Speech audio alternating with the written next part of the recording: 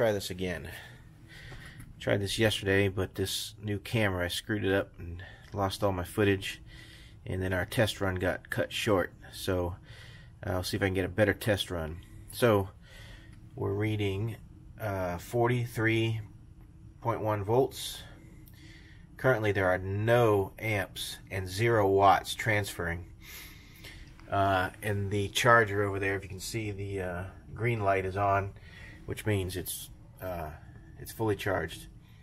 So actually I am going to, since it's in this state, it's the first time I've ever seen it do that, I'm going to set the 100%. And you see when I wake up the panel, it pulls 0.02 amps. Not even a watt. So I just set, you hold that button down for 3 seconds for the up and set 100%. So now I'm going to disconnect and we will go for a ride and we'll see what we get. Got the trusty Garmin here. We'll get all this stuff set up and we'll go for a ride. Alright. Alright, so actually this is the very first time I'm even going to touch the pedal. We're still fully charged, and I'm going to turn the cart on here, car reverse, and we are going to back out. See it starts pulling negative amps, meaning it's going out, and the little arrows right by the 99 are going down, meaning we're pulling a charge out, we're pulling power out, and it'll do the opposite of that when you're charging it. The little arrows will be up and it'll be not a negative sign. Okay, starting the trip. There's the track. Alright, well here's a surprise. Just put some new tires and they're slightly taller. So new top speed's 21 miles an hour. And you can see we're pulling a maximum of 1.9 kilowatts at full speed. Okay, so we're currently cruising about 14 or 15 miles an hour. Let me see if I can hit 15. Okay, 15 miles an hour, average cruising speed for us. We've already gone a few miles. At this 15 miles an hour, it's saying we have about 2 hours and 53 minutes. 2 hours and 57 minutes, just under 3 hours. So just by doing the math, and I've already gone about, I'll have to look here, but I've already gone about 5 miles. So at 15 miles an hour for 3 hours, that's about 45 miles range, and I've already gone about 4 or 5 miles. I have to check in a different screen, but that's pretty darn good. Let me get past this here.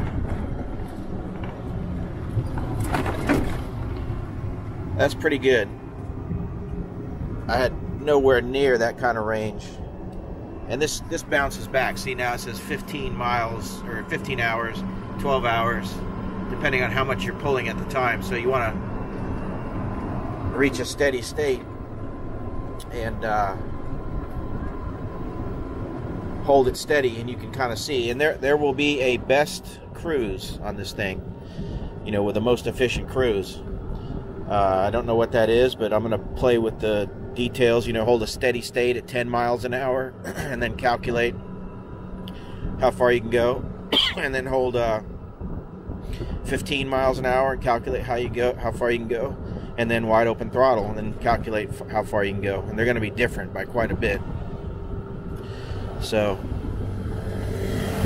lots of traffic. So they're going to be different by quite a bit. But there will be a best cruise, kind of like a boat. We always calculate best cruise at certain miles an hour, and it varies wildly on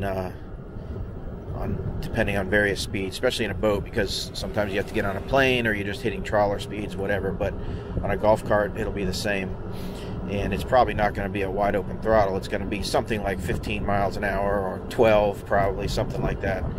But it appears at first glance that the range on this, I would guess, is going to be conservatively between 35 and 40 miles an hour, leaving some in the packs. You don't want to take it all the way down to 0.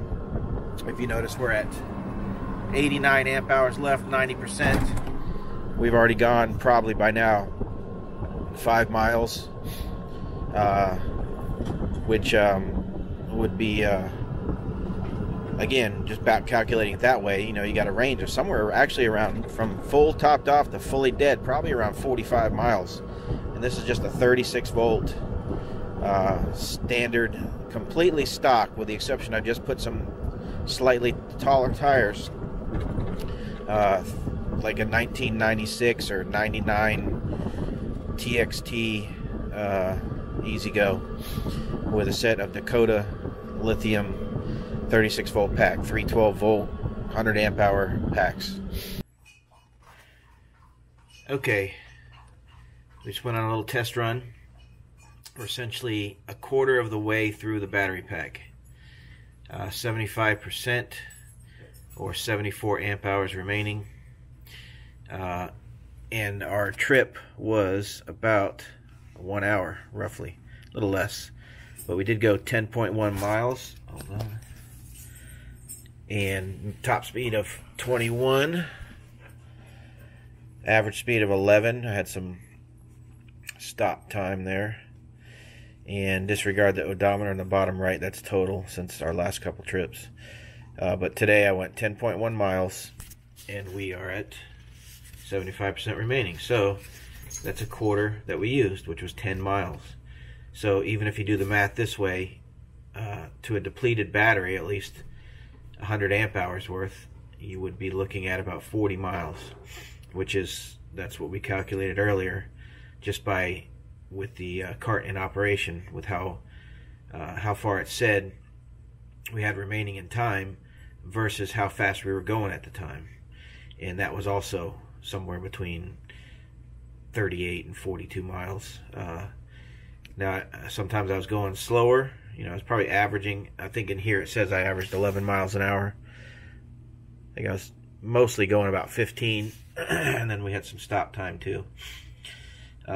So the range is pretty good, roughly right around 40 miles if you went all the way down to 0 amp hours. How far could you go with these? I don't know. When Dakota sent them, they said in the note there that they were sent with 10%. So obviously Dakota is not worried about having the batteries go down to 10%. But I'm going to call them and ask them, you know, how they've got these batteries set up. Is it okay to always charge them to 100 and then take them down to 10? You know, if that was the case, then you have a pretty solid range of about, you know, 35 miles conservatively and comfortably. So, and then of course with this Renogy meter, you can always see and plan your trip. Like, we go long distance in the neighborhood, we go to parks and things, and you could say, okay, I've got about a 35 mile range. I can head 12 miles out, you know, 15 miles out and 15 miles back, so that you make sure that you make it back. I've had that happen a couple times where on the old lead acids we did not make it back. So I got 21 miles an hour today. Before, it's always been 19, and that's because I just put some new tires on these tires right here. I don't remember the size. I don't have enough light here. Let me see if I can get the size. Down there somewhere. But these are on special right now. Just got back, and that guy's already up there. What are you doing up there? So these are on special right now for like $60 a piece, tires and rims at Textron on special, and they fit on a stock cart. So it's like, it was like $260 shipped or something ridiculous. I thought that was a pretty good deal, and they're maybe 1.5 inches taller. So I have a speed plug, you know, the little jumpers that you plug into this controller on this year cart to get the maximum speed. So this test was also done with that speed plug in place, which a lot of people complain reduces the range. But usually that's just because they have their foot in it more and they're going a lot faster on average. If you reduce your foot to what the other plugs would limit you to, you know, 15 or 14 or whatever, then then you're gonna have similar range. So if you put the speed plug on it, you're gonna get more, but just for maximum range, keep your foot out of it, which is true of pretty much any vehicle that consumes energy. So anyways, pretty dang happy with these batteries. And somebody, thank you very much for pointing out this meter, which I really love, because you know, you had that stupid little bar graph before on the old lead acids, and that thing would stay solid green, or I'm sorry, solid red, like most of the time, and then it would go down a notch, and then it would just go down notch after notch after notch. You know, it really was a terrible meter to tell you how much energy you had left. Stranded me a couple times, especially when the batteries, the whole lead acids get crappy. So roughly 40-mile range, you know, 35 to 40-mile range in these Dakotas. Let's take another look at them. The Dakota Lithiums, 3-pack that you get as a kit. I would recommend ordering their cables.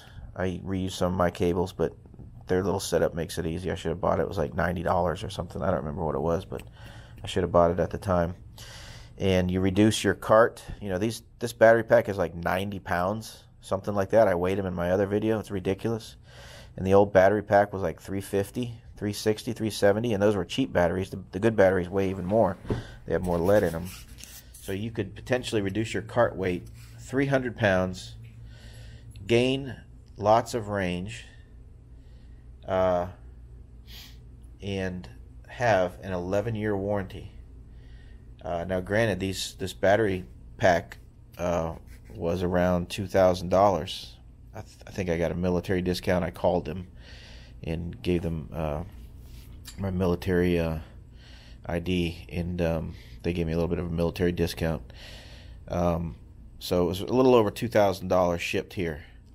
And considering that you could spend anywhere from, you know, $500 or $600 for the cheap ones, all the way up to, you know, $1,000 for the good lead acids.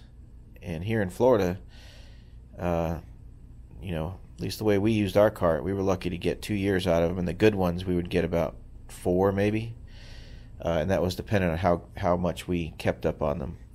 So anyways, very happy with the setup and combo. We're going to paint the cart and do a couple other things to it. It's not going to be too fancy. We just use it around the neighborhood. I just want to have it much more reliable and better to use. What are you doing? What are you doing? Anyways, that's our little cart. Love it. I hope this information is useful, because I had no clue as of 1 month ago. All right, thanks. Bye.